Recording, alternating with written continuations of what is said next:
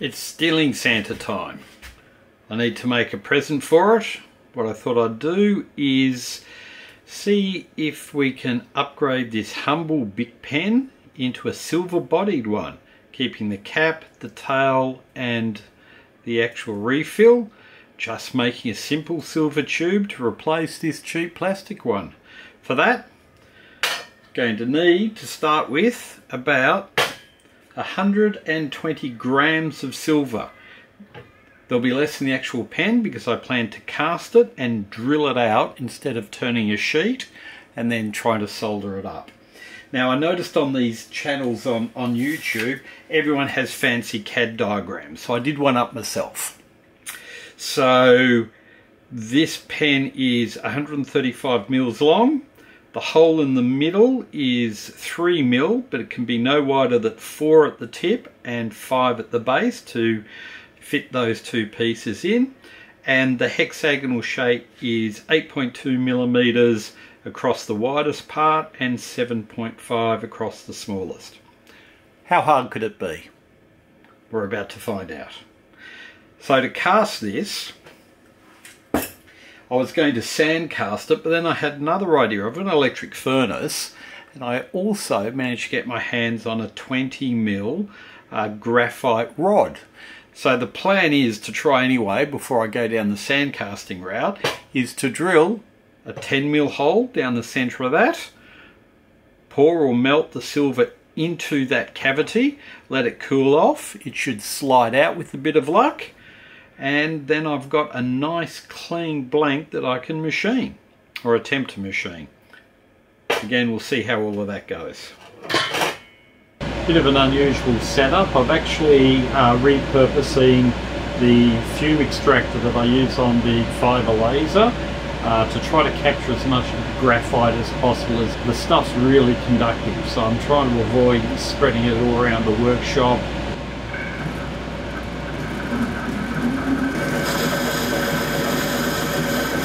Ah, it seems to be working well. That should pretty well do it.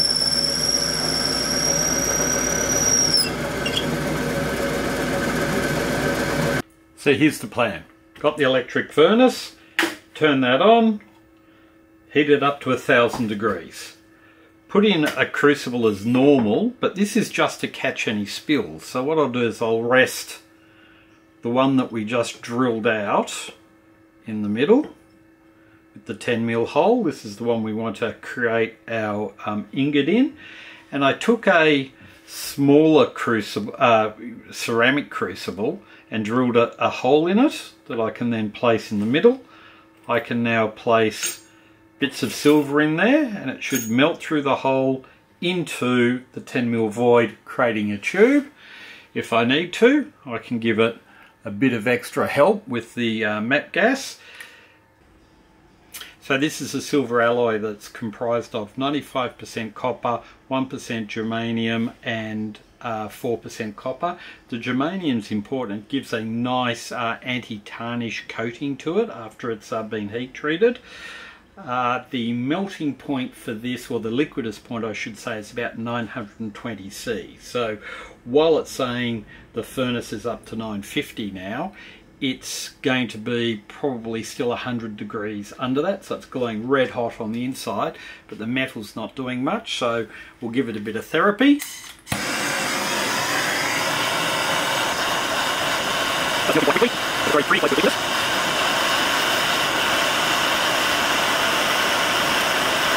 I'm hoping that's the ticking hole of the drill is going to be enough for the silver fibers. Otherwise it's going to end up one body. There we go. So the first load is in. Now I can load up some more and repeat it.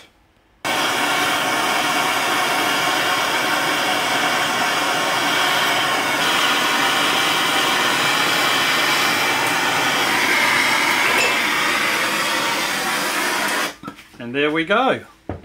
We have our silver bar. I'll just leave that shut for 10 minutes. Okay, I think we're done. Let's have a look. Well, there it is. Looks like it's has melted nicely. Okay, let's see if we can slide it out. I can see on the top here, still a little warm, it shrunk a fair bit. Probably won't be able to see it, but it's indented a fair... Oh! There you go. It did slide out. But it's as rough as guts, which is what I was wondering about with multiple pours. So I'm going to put that back in there. I'll do this tomorrow. And remelt it, because we've now got something that fits in the mould. The problem with just putting the graphite rod inside the furnace with the melt was I was having a problem with shrinkage defects. I couldn't get it to shrink from one end, so it was making the defect somewhere in the middle or in the top third where the hottest part of the mould was. Even tried torching the end, that helped heaps, but I still ended up with a slight defect at one end, so giving up on that for now. Well, trying a more traditional casting approach for the silver blank. Still going to use the graphite rod that I made before, but this time I'm actually just going to pour it traditionally, and I've just encased the graphite rod in some Petrobond so I can get a bit of a pouring basin on it. I'll bring this up to melting temperature and we're just going to pour it normally and see how we go. Okay, take two. We're going to try pouring much hotter. We're getting up towards 1100. Probably the melt's maybe 1075 or something.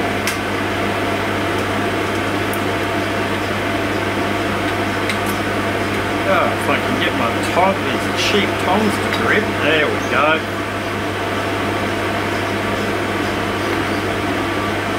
Hey, we got a fill. Got to be happy with that. Okay, let's see what we've got. Let's get rid of some of this. Have we got something that's good enough for this pen? Oh. Right, we're going to try pouring Petrobond. This time I made up the mould using a bit of 10mm rod.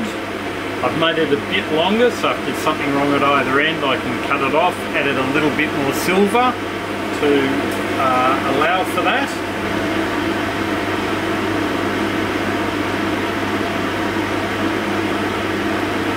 Well, there's the extra silver.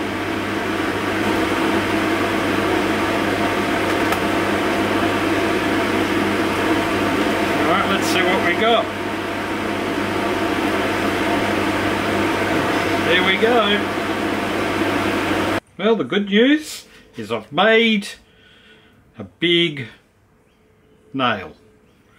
Well, it's actually should be turnable, so it's a bit over what I need, so it's about, by the time I cut the base off, it's a bit over 150 mils, which is good. It's also the right width at 10mm. Well, I've got my blank now mounted in the lathe, just checking everything lines up. The first thing I really need to do, which I wasn't planning on doing, was just give a light turn down on the OD, just get rid of those big sand, not inclusions, get rid of those casting defects where the silver's bled into the sand towards the bottom of it. There we go, should be the last pass of making some chips. I had my tailstock get loose and wobbly and that wasn't good. Yeah, so it was a bit chattery down here, but looking better. I don't want to take too much off, just enough to clamp it. Well, here comes the hard bit. I've got to take a very small long drill bit and drill it 75 mils on that side, flip the piece over and do it again. Last time I tried this, just with a bit of aluminium, I broke the drill bit. So this is going to be long and boring, and we're going to do some pecking.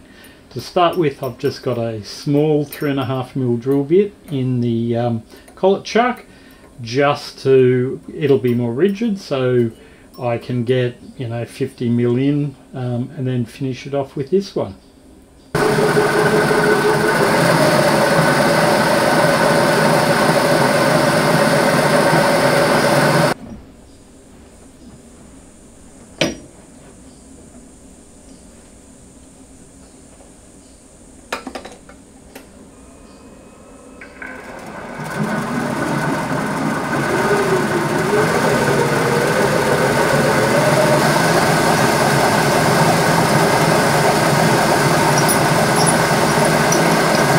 figure I'll go 5 mil at a time.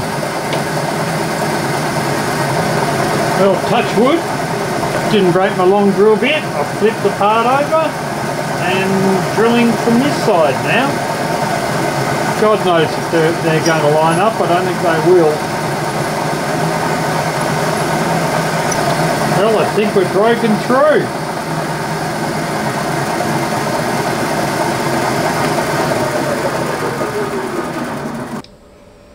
So I've got it set up to turn between centres. I've got a dead centre at this end and a live centre at this end. No drive dog, just using pressure from the tailstock. And the operation now, this is about 150 mil long. We're going to turn it down to its final OD. The final pen will be 135, but I'll turn down 140, so I've got a bit of room when I stuff something up. Alright, we'll see how we go.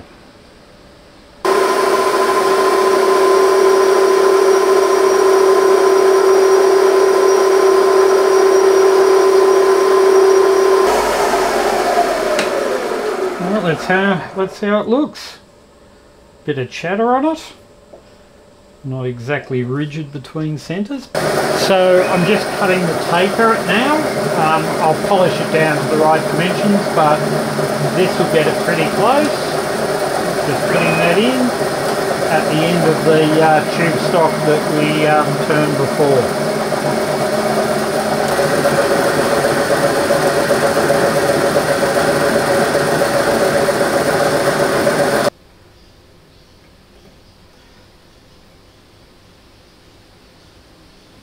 Bit more yet, but it's pretty close, so we'll leave it as is for now, and then we can machine it later. All set up to mill some flats on the blank. I've got it centered. Put down some paper to try to catch as much of the silver chips as possible. One thing I was wondering on how to do was how to index it. It needs to be a hex body. I don't have an indexer, so what I've done is I've just put a grub screw in one end, which happens to use a hex key. So what I'll do is just, there you go, there's position 1, loosen it off, move it to position 2, and so on. Okay, I've done a couple of sides, but let's index it to the third one. So all I'm doing is loosening the vise, putting this in, rotating it gently to its vertical, tightening it back up.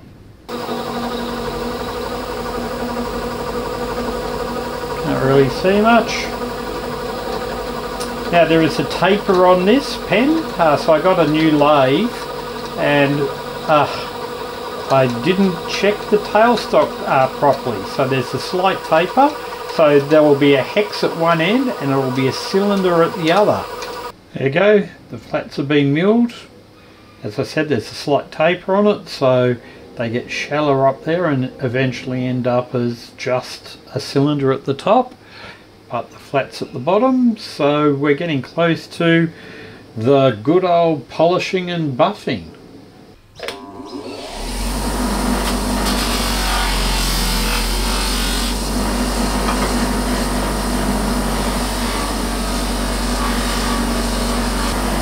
Always amazed how hot it gets. And I just work down through the grits, making it shinier and shinier. Right, I'm also a big believer in burnishes. It saves so much time and effort. You've got to like, I guess, the finish it gives you, but you can always give it a bit more of a polish. But it's so simple. Literally add your burnishing powder, take your item. So as you can see, it's already starting to polish up quite well. I'll block both ends because I really don't want bits of ball bearing and shot getting stuck in the bore. Close it all up.